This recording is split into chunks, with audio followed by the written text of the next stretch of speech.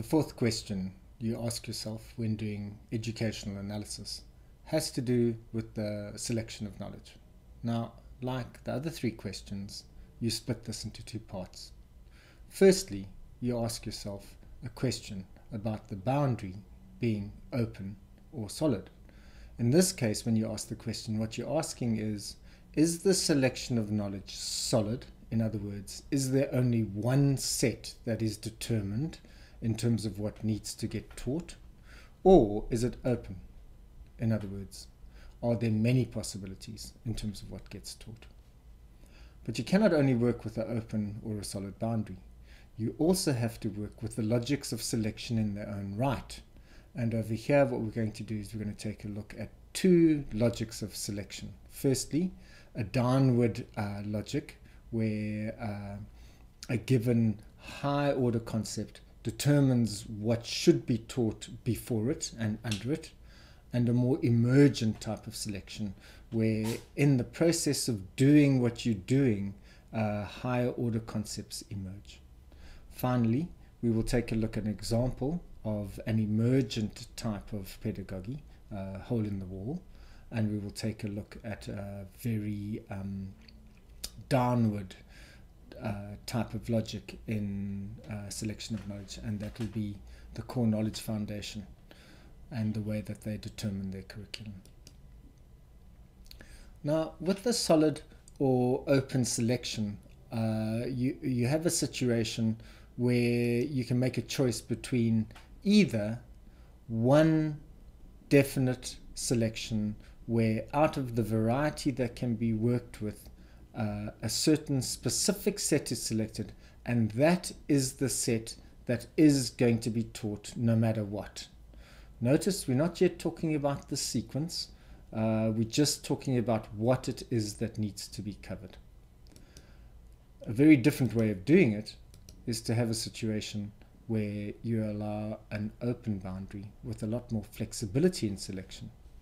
There are certain things which you know need to get taught, but there are other things which also compete in the same space, and it's not clear at the time of the start of the lesson what it is that's going to be taught and what is not. That's going to emerge as the process of the lesson occurs, and it's going to emerge in the negotiation between the teachers and the learners over what the lesson is about.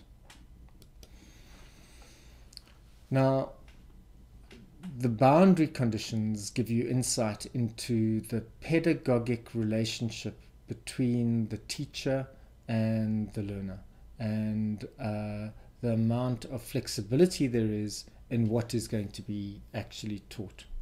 But it doesn't give you full insight into the nature of the logics working at the level of selection.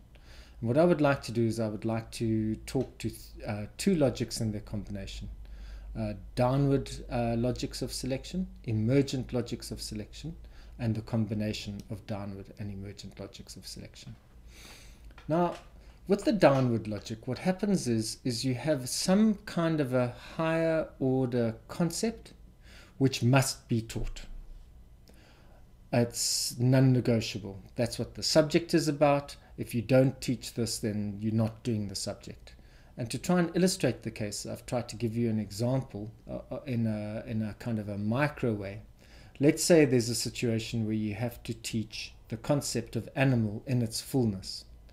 Now, you could just give an example of a set of animals, but that's not really going to get you into the concept. To get the full concept of animals, firstly you have to understand that there are both vertebrate and invertebrate types of animals.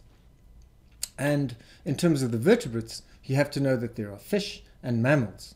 And with invertebrates, you have to know that they break down, for example, into insects and to crustaceans, or Krusty the Crab, if you watch SpongeBob. Now, if you have a situation where you have to do animals, what it means is it forces a logic where you have to do the things underneath it in order to get to that concept. And that means that the selection mechanism forces you to work from the top downwards.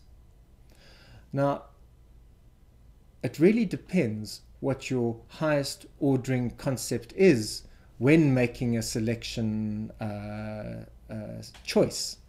For example, if your choice is that your highest order concept has to do with making sure that people are qualified for work, then what's going to happen is that's going to determine what the curriculum is in very different ways. If you make a separate choice that you're actually going to hone in on the internal workings of the subject in its own right, not what you have to do in the workplace. So higher order concepts in terms of the selection of the curriculum are vital, and that is where the real struggle occurs, because if you get dominance over the higher order concept, a lot follows in terms of what the curriculum should be underneath it. Now, that's a very powerful logic in terms of the selection of knowledge within the curriculum. But there's, I think, an equally powerful logic. And what that does is that works in an emergent way. Now, emergence has become a very popular concept, especially with the latest developments in chaos and complexity theory. And you can take a look at that in your own terms if you would like to. But in terms of the selection of knowledge, what can often happen is that you start off with the complexity of the experiences and the events going on in the situation at hand.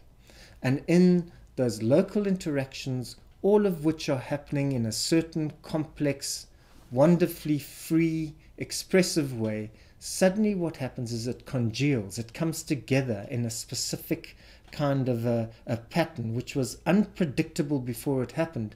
But when it happens, it seems obvious, it seems clear, it seems like the way to go. And what happens is you then chase that as what you're going to be doing in the lesson. It can be a very powerful type of pedagogy, because what tends to happen if you get that right is that everyone gets on board. They feel like they're in a situation where they have agreed, they have participated, and what is emerging actually speaks to the issue at hand. Now, within the sciences, it's well understood that both downward forms of, let's call it causation, because that would be the technical term, and emergent types of causation operate together. And I've tried to catch this in this diagram. And what you can see firstly is you can see that local interactions result in an emergent higher order level. And that higher order level with its concepts then lands up in a situation where it demands those kinds of smaller, lower level elements, because it actually needs those elements to exist. And here you can see a kind of a tango that happens, and it happens in education quite a lot, where the local level interactions result in a higher order concept, but the higher order concept itself needs those local interactions. And very good teachers understand this process at its deepest. And they can often allow the students and the learners to work in a way which seems to be emerging in a certain direction, but they push it and twist it in such a way that it results in the emergent level that they want. And when that higher level emerges, they then pursue the level at that point. These are very powerful ways of actually working with selection. Now, let me give you two quick examples to embed the situation so you're clear on that.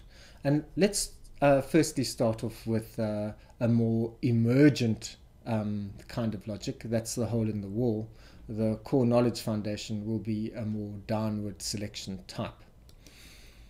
Now, the hole in the wall was an absolutely astonishing experiment which was started by Sugata Mitra in India. And what happened was he plonked a computer into a wall outside his office, and then he just left it there. And what he found was that a whole bunch of kids who were on the street, often not getting that well educated themselves, congregated around the computer and started to learn from it. He was so amazed by the process that what he did was he set up all sorts of holes in the walls across all of India with computers in them, and this spread to Latin America and into South Africa, where we have our own particular cases. And what he found when he came back was the kids had undoubtedly learnt more than before. They were better in English. They had a better understanding of all sorts of issues to do with computer languages. They'd started to use it to understand their schoolwork. Their school marks had improved. And really interestingly, what had happened was they had developed a more critical and productive mindset. But what you can hear from this is he gives them complete freedom to select what it is that they want to do.